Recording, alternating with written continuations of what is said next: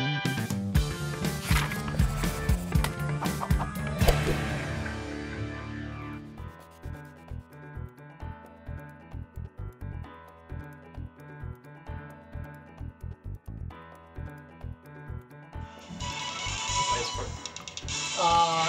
like 30 years ago. Oh, I don't want to be Wolverine then. Nah, whatever.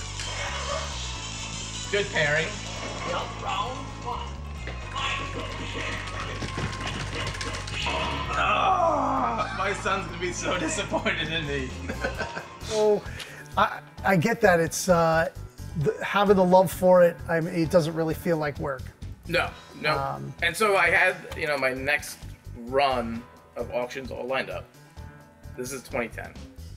That was about to launch, and I decided to give it a shot at fixed prices instead.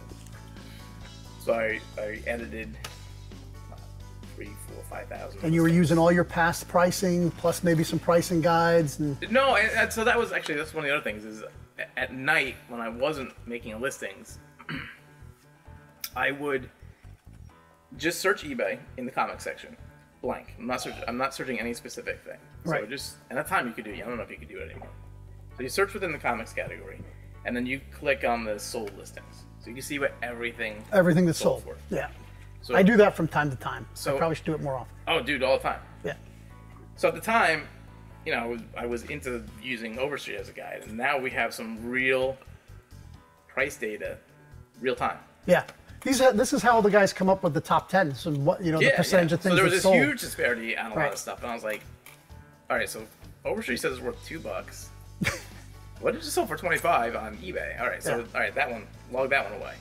So I just do that at night, like studying more pricing, just like I was doing when I was a kid, reading what this stuff is worth and what sets it apart, looking at the description, like, all right, so what are they including in that description that made it get bid up to 25 when Overstreet says it's worth $2? Yeah.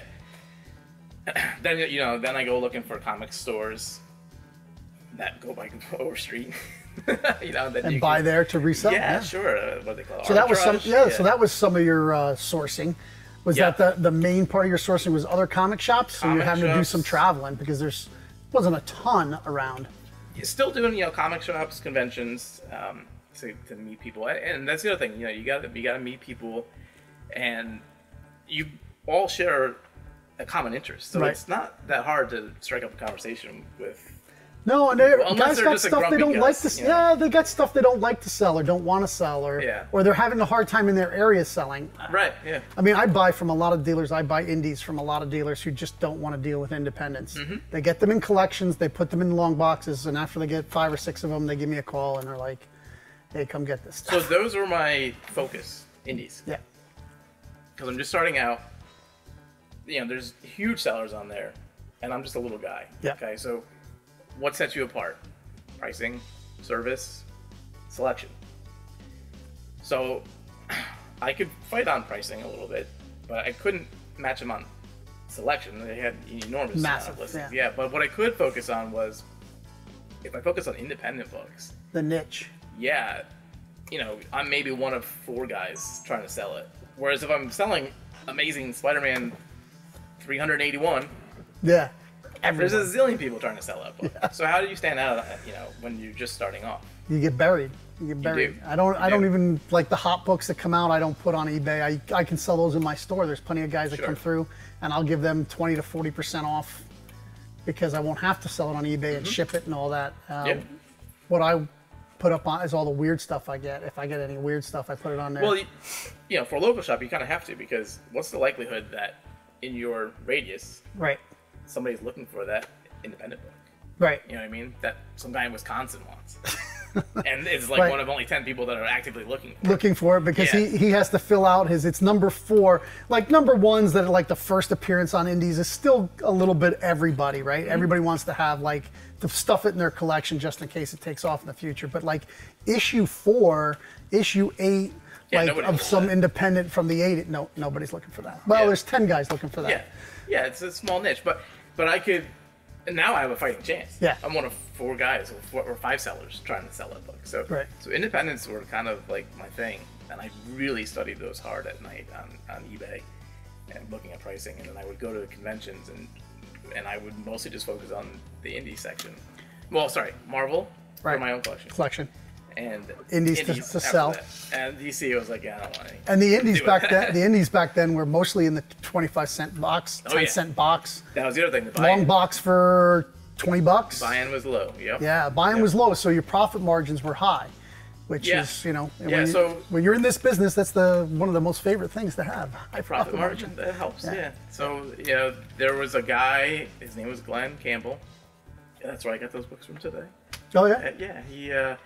He's still your guy. He's still one of my guys. Yeah. He would put out books at conventions for like 50 cents, but he wanted to move books, so he'd have a way cheaper price if you bought 1,000. Right. So I'd show up there with like 3-4 empty long boxes, and it's like, all right, buddy, this is where I am for the whole convention, and I would just be sitting there picking books.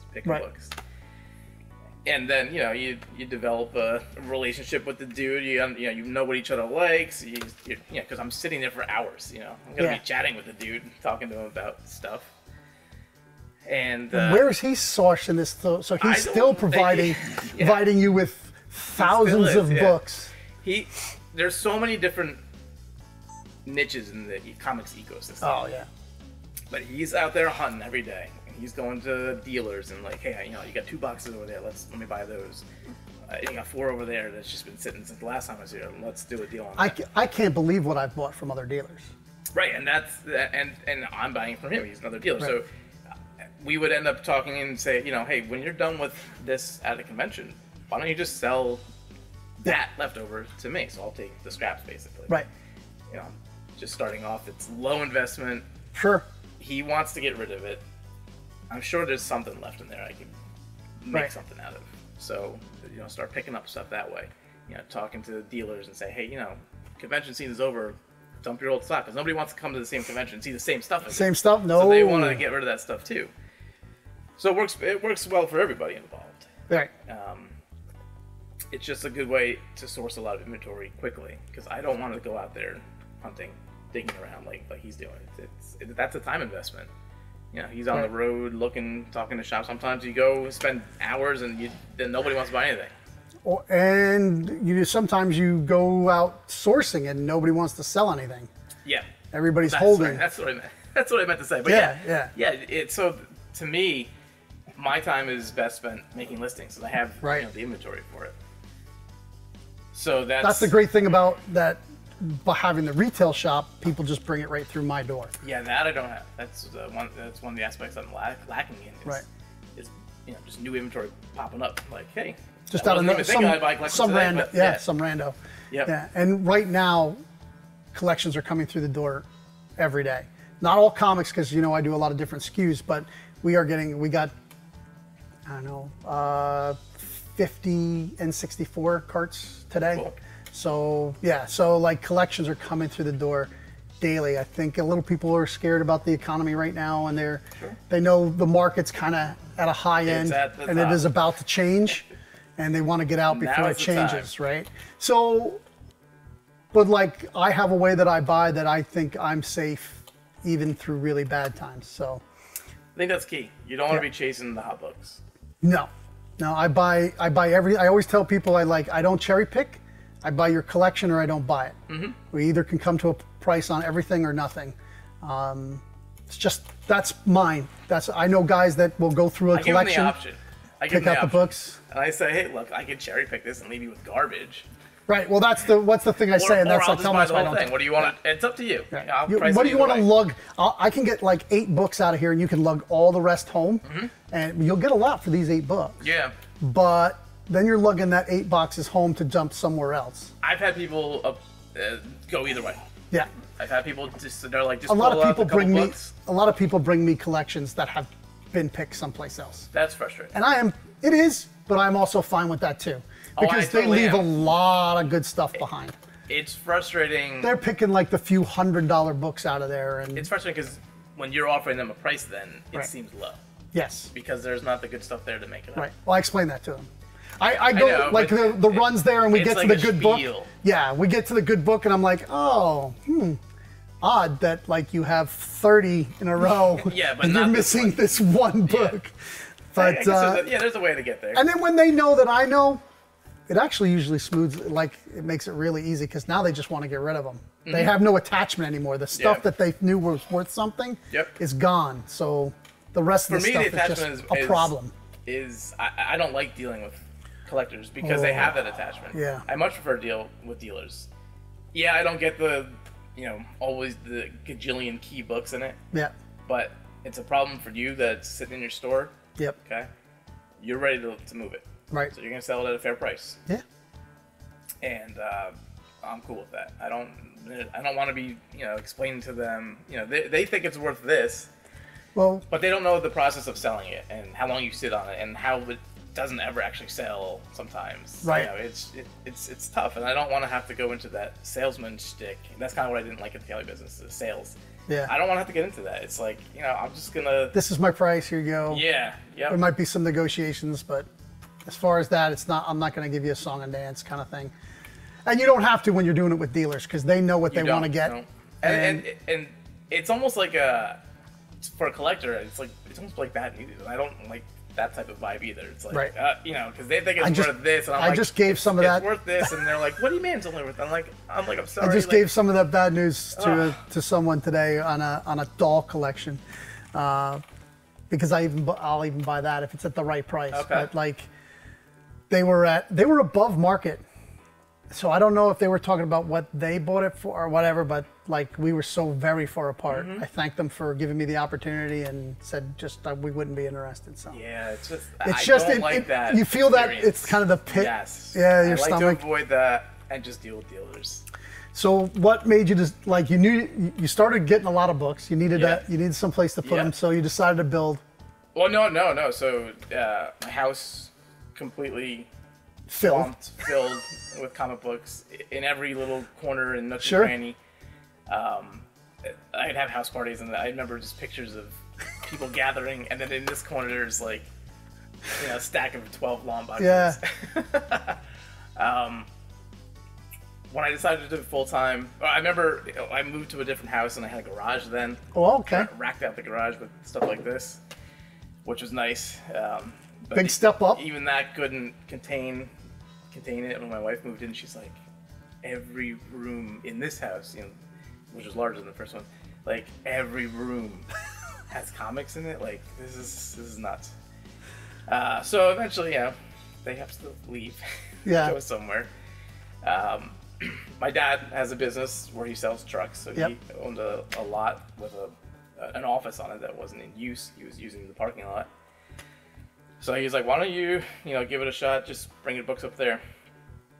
So I was there for a couple of years, maybe more than that. Just grinding away, making listings by hand. And eventually friends would come and I'd ask them if they wanted to do some sorting for me. Because you only have so much time. I mean, when you're starting off, you're trying to make as many listings as you can. I've had so many customers work for me for a couple of weeks or a couple of days, because it just gets so far past you. Especially with the new books every week. Yeah. Right. Getting them filed away, after 6 months, because we move them 3 months and then 6 months, and then once they're a year old, then we try to put them away in the box they're supposed to be, and it gets away from you. Well, plus, retail shop, you're just sitting there entertaining customers all day. All day long. It's kind of like something that you almost sign on for unwittingly. Oh man, I didn't quite realize I would just be, having conversations all day and getting nothing done. Yes, it's a very community-based business, and you are talking about comics for sometimes hours for that person to pick up 2 new books. Yeah. Right, and you've got nothing else done. Yeah. So it's that was one of the things I remember. I was talking to my dad. I was like, "Hey, I'm gonna do my own thing," and that's he asked which direction are you gonna try to open a store? And he said that exact same thing. He's like, "You're gonna talk to people for an hour, 2 hours, and they're gonna be like, oh, okay, thanks,' and then buy a $4 comic." Yeah. Or not buy anything that day. I didn't have anything come in this week? Okay. Yeah. I'm like, oh, that's a daunting idea there. Yeah. I don't know if I wanted to go that route. So it just kept with the online. And just, online, I'm not talking to anybody. I'm just in the zone making listings as fast as I can. And then, hire some people and hand the sorting part off to them, so that I don't have to worry about that aspect, because that's extremely time consuming. It is. It is, and painful. I mean, I love digging through the new stuff that I comes love in. looking through a box that has not been sorted though. Sorted, yeah. That's still fun to do, but I can only do that so much before I'm like, all right, you gotta get back to actual real work. But that is fun, you know. Absolutely, it's like Christmas. It's treasure, treasure hunt. Of course, it's a blast. So, you know, hiring people to do sorting and then eventually packing, which that was. That's another tedious, terrible task. It is, but when you know how to pack in the online business, it's crucial. Yeah. So handing that responsibility off to somebody else, that's like, oh, are they gonna make sure the book is secured the right way or packed the right way? And it's, you know, it's tough initially for me to pass that off. It's tough for me to pass everything off actually, because I'm like, I'm gonna, you know, is it gonna make mistakes? See, our children. These are our children. Yes, like these businesses are our children. It's very difficult to pass stuff off. And, sure. You have to kind of pull the reins in on not micromanaging, but then still managing, right? It's tough. It is tough. And Joe, actually, he had ended up selling the restaurant that he had created. And I asked him if he wanted to, you know, come do some stuff with me while he was just figuring out his next step. Right. So he'd come in, and he's a smart dude. So I felt comfortable handing off a lot to him.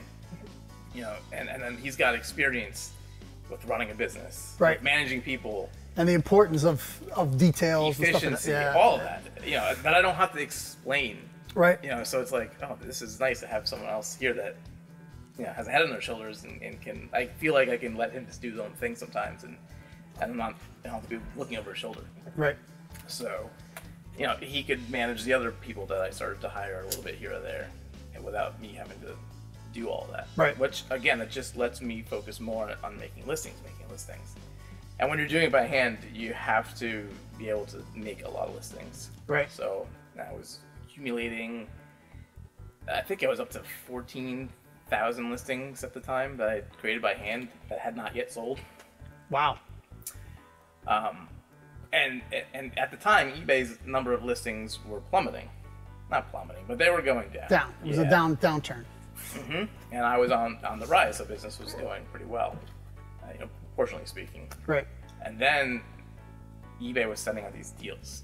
Oh, 10,000 free listings. Free listings for this month. Yeah, yeah. 5,000 you had them ready. Listings. Mine were already up. Right. So it didn't help me.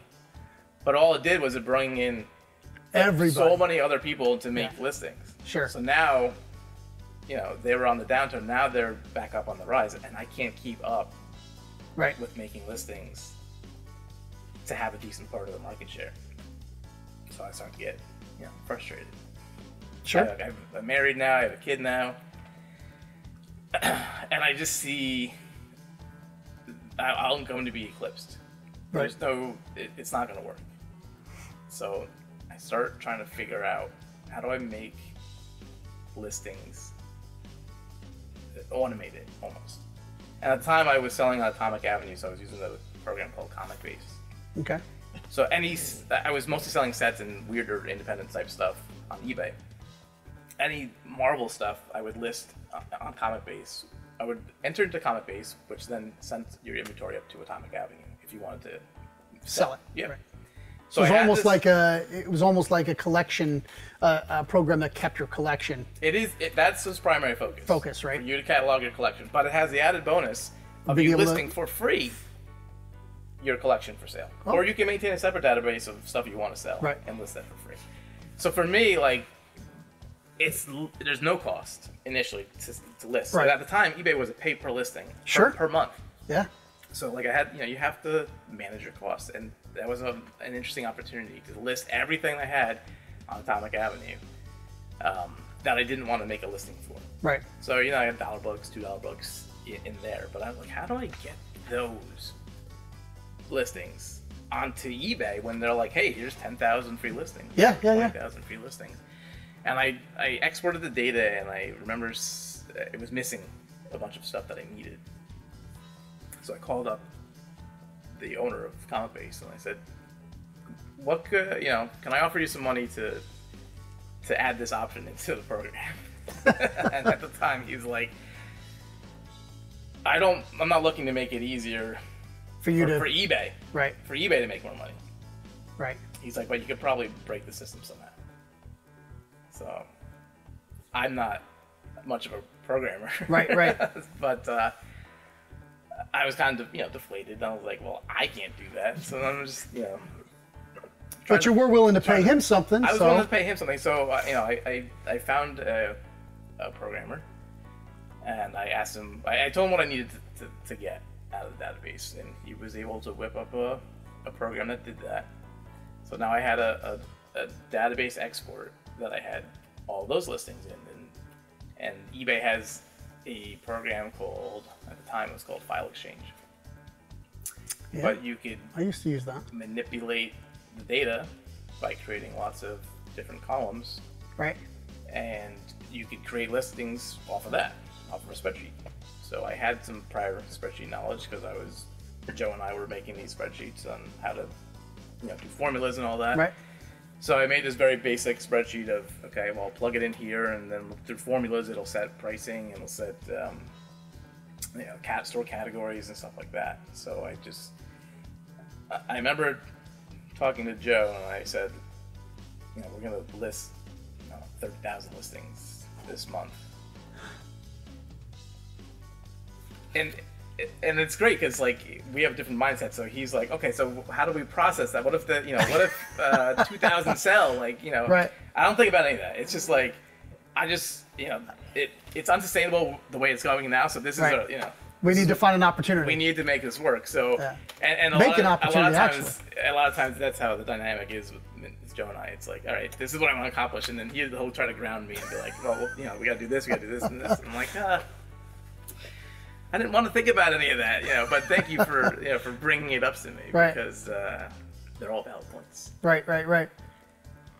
But I was determined. I'm like, we're not, whatever it is, we'll do it. I'll stay all night to ship it out or whatever it may be. We're gonna give it a shot. So we gave it a shot, and I remember a book called Psycho Duck sold day one. And I was like, this actually might work. This whole selling singles on eBay. eBay. Yeah. Through mass producing it. No way to do it through, It's not worth your while for $1 or $2 book. No, it's not worth doing that. But if you can automate the process, there's a customer out there for everything. 100%. Ask for every seat. Yeah. For sure. Yeah, so Psycho Duck just stuck out. I'm like, who would ever buy that? But someone wanted Psycho Duck. Yeah. So that was the next focus. It's like, okay, How can we get more listings? now this is the new focus. I'm not focusing on manual listings as much anymore. I'm going to try to focus more on putting them into comic base and running through this program here and just churning out listings. So that's kind of the main part of where it is now, is like we need to just keep taking an inventory to create more listings. Right. So speaking of that, is how many listings do you have up at a time? Now there's like 135,000 listings. 135 less. And how many different platforms? Oh yeah. So initially it was just eBay. eBay and Atomic. And Atomic, yeah.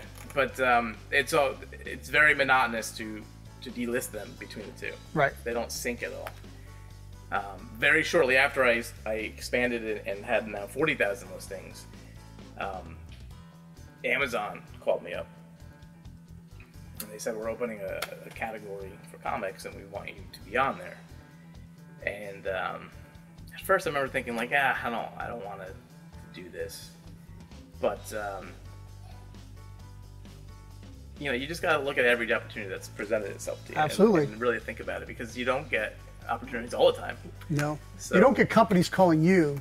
Or that. Come make money from us, through us. Well, you're making them money also, but... Yeah. Actually, that's one of the other things. So when eBay was generating all those listings for other people, free listings, I remember just sitting there thinking, like, woe is me. Right. Here I was making them money. I was doing them right, and then they come along. Yeah. How can we give him more competition?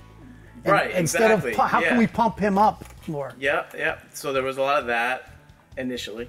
Yeah, absolutely. Human nature. Sure, but if I just wallowed Not in productive. that, business isn't going to be great because of this. Right. Sure, I feel good about it. It's not my own fault. But eventually you just go out of business. Yeah. Where does that leave you? So that's Pivoting. yeah, but realizing, the victim mentality isn't going to it's not going to serve your interests. No. Yeah, it's good to feel bad about yourself or the situation, Right. and it feels good to feel that way at first, but eventually you have to get out of that. Absolutely. My philosophy is if you take on that victim mentality, everybody victimizes you. Yeah, sure. It's just, Yeah. oh, this is a guy we can take advantage of because he's the victim. Yep. Tells us that every day. Yep. How, oh, woe is me, this has happened and that happened. Yeah. You have to, now, it happens to everybody. We get into it, but then you got to get out of it fast. Then you got to start thinking, like Right. you said, pivot. And as owning a small business, you have every opportunity to do whatever you want. Right. So I know you've talked about like writing a business plan and all that, but like Oh, it's still got to be fluid. It is important, but you can't be rigid in it. No. Whatever opportunities are presented to yourself, you kind of have to sneak along with what comes your way. It's my magic story. It was like I opened a comic book shop and kids came in and like, oh, can you get magic? I looked and a guy I was buying baseball cards from had magic boxes. I said, yeah, all right, I'll have them next week. Bought some magic boxes and now I'm a magic store that sells comic books, so. Yeah, but if you were like, nah, Yeah, we're just please, doing I don't want comics. your business. Right. You have to look at every opportunity. Every opportunity. But you also have to be hunting for opportunities Absolutely. and ways to grow things. You ever seen Tommy Boy? Yeah. So the father gives his son advice in there. He says, in business, you're either growing or you're dying. There ain't no third direction. Right. So that's so innovating and trying to think of new ideas and how to better what you're doing is crucial. So when this Amazon opportunity presented itself, and I was like, nah, I don't know if I want to do that. Like, why wouldn't I want to do that? Right. Amazon has an enormous Enormous. marketplace. So Yeah. all right, let's figure out how that works. So, and then that's where Joe comes into play, and he's very good with like, okay, here's how we can match things up. We'll try to figure out ways to sync the listings between each other using identifiers. Right. And so putting our heads together with that and with the eBay download, Amazon has a similar type of thing, or spreadsheet, has a similar type of spreadsheet where you have to specify the different fields and all that, and they can upload a gazillion listings if you want. So now we had listings on Amazon and eBay that were matched. So when one sold, It would pull it off the other one. on eBay, well, There's a little bit no of system. The system. We would know which item sold on which platform. Right. But then you'd have to manually delist it from the other, which is. And the issue is that you've had the same issue that I have, but you could have even a bigger issue is that if a book gets hot that day, if they mention it on, some top 10 list or something, and everybody runs directly to eBay and Amazon to buy all the issues. Yep, both gone. And you only have one. So. That happens sometimes. Sometimes the buyer is very understanding about it. Yeah. A lot of times they're They are like, very "Oh, angry. but you're just holding. Why is it always a hot issue that it happens to?" I'm like, because that's how this works. Like, everybody wants it, and everybody. It's been there for 6 months. If you could have bought it last month, no problem. no problem, Yeah. you would have got it Exactly. before the other guy. But Sure. you waited until you saw it on YouTube, Yeah. So. which has been a boon for the business. It's great. I don't want to. It That is is great. great. Like all the knowledge that's passed on through all these channels about comics is really, made it even more profitable. That community was very lacking when I was first starting. Yeah, absolutely. So it is nice to see it now. It's nice to see this information getting out there. It's nice to find people that want to know the information. Right. But when I was starting, nobody even realized this. Not nobody, but the dealers didn't realize the disparity between the eBay pricing and the overstreet pricing. No. So, and there was nobody out there on YouTube really being like, "Hey, this is the book that you should be hunting for." Right. And then this is what the prices it's been selling for. Like there's a lot of them that Right. do market. They do it on the Tales of Flipside. They do the market report. So books that you wouldn't think of, and hey, here's some of the sales. Like, this might be in your collection, and you don't even know it has any Yeah, value. it's not on your radar. Right. Yeah, you don't know what's happening to No, it. so we're on. Now we've got 2 platforms. You're So on, we're on Amazon. Well, we're 3, but Atomic isn't synced. And Joe just, goes to town thinking about, because he's the one handling the matching of the data. Right. So he's like, oh, this is very time consuming. Sure. So he goes to work, teaching himself how to make macros, which are like programs that are created inside the Excel spreadsheet. Right. Which kind of automates a lot of the process. So he could say, all right, this sold on eBay, it's this code, and we have another one, or it sold and we don't have any more. So now the system knows, okay, leave it up on Amazon or take it off of Amazon. Right.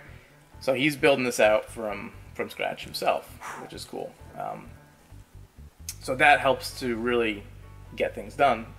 Sure. The more you can automate as far as listing creation and maintenance, it's key. Yeah. Key. So, and now we have this database, and we have, through his knowledge, the ability to match and sync on a daily basis the inventory. Now, all right, what other marketplaces are out there? Let's try all of them.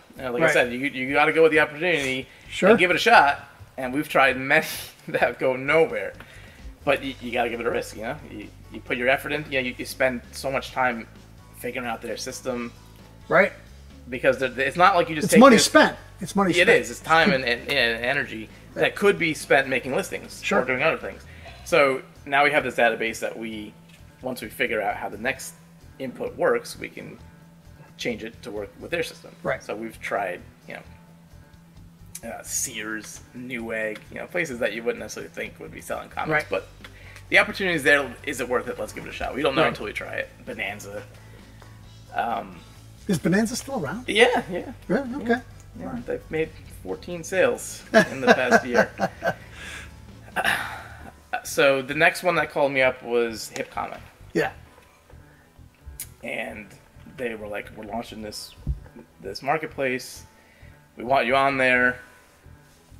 And I go on there and they've got, I don't know, 20, 30,000 listings. Right. I'm like this, there's no real appeal there for me to jump on your system. Sure. I like the concept. Right. But I don't know if I want to put the time into it. And they said, well, we offer a sync. You don't have to do anything. You just push the button. Push the button. Yeah. So it will bring your eBay listings in. So, right. And then go take them off. Because you turned me on to them. I use them also. Yeah. And, all right, so, okay, that I can't pass that up. Right. Let's do that. So, and it was magic in the beginning. They've had some problems with the sync, working the sync out recently. But, initially, the first 4 or 5 years of it was awesome. Yeah. Perfect sync between the two marketplaces. So, Hip Comic, Amazon, eBay. We've tried Wish out. Like I said, Sears, Bonanza, Newegg. Who's the new big one, new big dog that you're going to be on? Oh, we're trying to get into Walmart right now. I don't have to worry about it, which is nice. Joe's very into it, working on it right now. He's got a great head for that, so he's.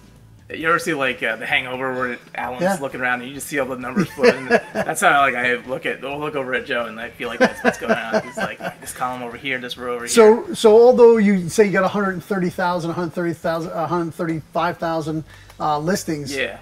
Times 6. Yeah. So like you have over 1 million. Exposure. It's good exposure. Yeah. Exposure across the internet, and that's amazing.